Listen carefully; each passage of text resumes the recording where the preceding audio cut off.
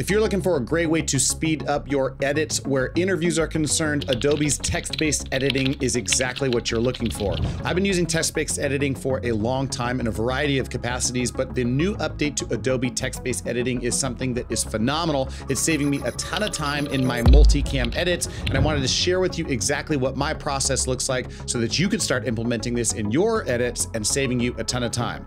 Let's jump on in.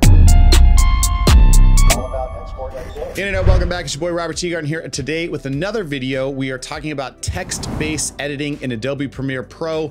I think this is a phenomenal thing. I've been using it in a variety of ways and I wanted to show you exactly what's going on. If you're new here, welcome. I post content on filmmaking tips and the business of being a creative. So if that's something that you're into, stick around for this video. Maybe you can join us in the community a little bit longer. I started using text-based editing where I would transcribe my sequences using programs like Rev or those other transcription services, bringing those into a Google Doc with timestamps and then aligning those things with my actual edits inside of a timeline. This significantly sped up the process in edits where I had multiple interviews that I had to then put into the actual timeline of the finished edit that I had. I could just kind of scrub through because reading tends to be faster than scrubbing through the footage and watching it on my timeline. I was really happy when I saw the beta version of text-based editing in Adobe start to pop out and we started using it and playing around with it. And since then, I started to implement it into everything that I do in my workflow where interviews are concerned. Without further ado, me yapping a whole bunch, let me show you what's going on in Premiere. You can see my exact process of what's going on here. So when I'm in Premiere, the first thing that I need to do is take the sequence that I've created, the timeline that I've created, and especially if these are multicam sequences like this one is going to be, I sync my audio and I put my cameras exactly where they need to be. From there, I'm going to go up and make a new sequence from clip, which is actually going to smash those two things together. I can right click here. I can enable my multicam footage. I'm actually going to pull back. Let's just rename this real fast for multicam. Okay, now I know what that is, but I'm gonna go back into my stringer. I'm gonna grab the audio here, copy, paste that, because now I don't have to rely on my multicam. If you want, there's a video that I put in terms of audio in multicam sequences making your performance slow. So I de-enable my multicam audio and I actually just put in the lav and the overhead mics that are there. From there, I go into this little area right here that says text-based editing inside of Premiere Pro. You can also get it in window and workspaces and go down into text-based editing. And if you don't see it there, you can go into edit workspaces and you can move things around here. You can actually like drag this up or down depending on where you want, and it automatically kind of moves itself where it needs to be, right? I don't need to have that happen. Everything in my layout is perfect. It's the way that I want it. But that's how you do it. So I go into text-based editing here and you'll see that I have to transcribe my source clips. So I go in and I'm going to transcribe what that looks like here. It'll take just a second to make sure that everything is okie dokie. Once it's finished, you can see that we come up here and it's got the entire transcription of what's going on. I can go ahead and name some of these speakers if I wanted to. It becomes really helpful, but you can see now I can actually start to read through these things and make adjustments based off of where I am in the timeline. The cool thing is that if I start to click on certain words, you can see the cursor head inside my timeline, my playhead is moving around depending on where I'm clicking. All really helpful stuff. Now, what's really great about this is I can kind of follow on the timeline where my audio regions are and kind of place it at the playhead and know exactly what's happening here.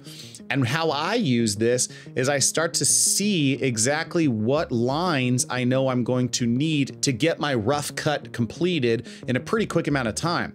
What's rad is I can start to highlight these things here and you can see on the timeline now it's actually made an in and out point in the timeline so that I can actually start to edit and make selections in terms of how I want to use this timeline and the things that I want in this timeline.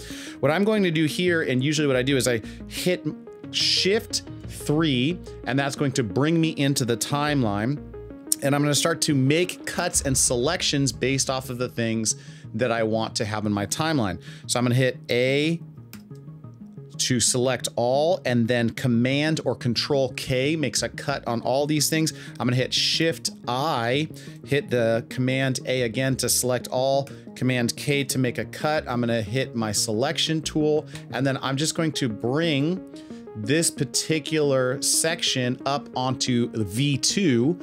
And so now I know that that's going to be a select that I want to use.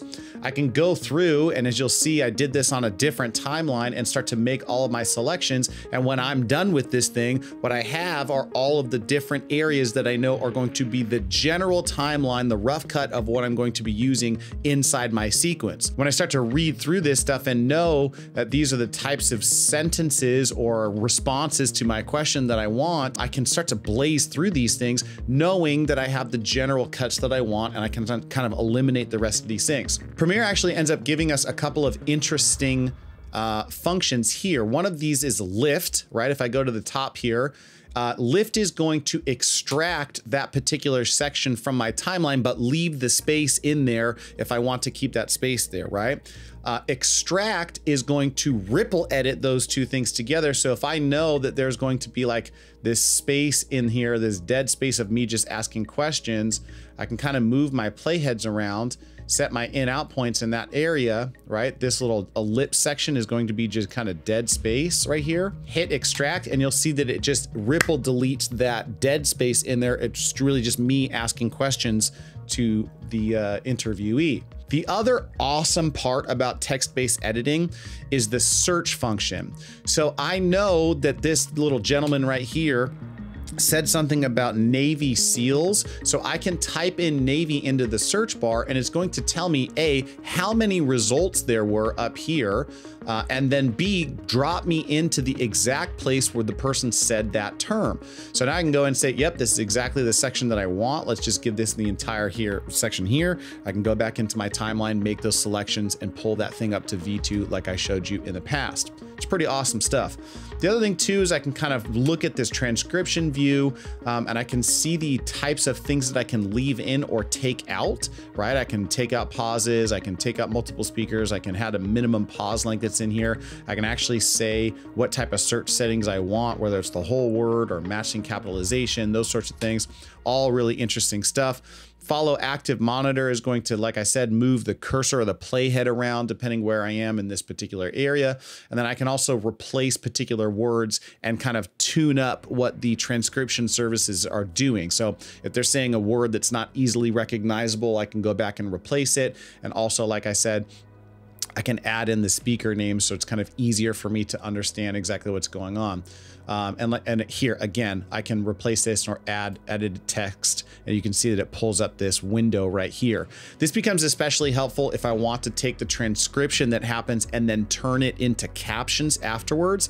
And I know that, you know, there's a punctuation error or something else that I need to be replaced. I can go here, edit that stuff, kind of tap out, and then you can see create closed captions based off of what the transcription is. That's a whole different video, but it's a functionality that is useful here.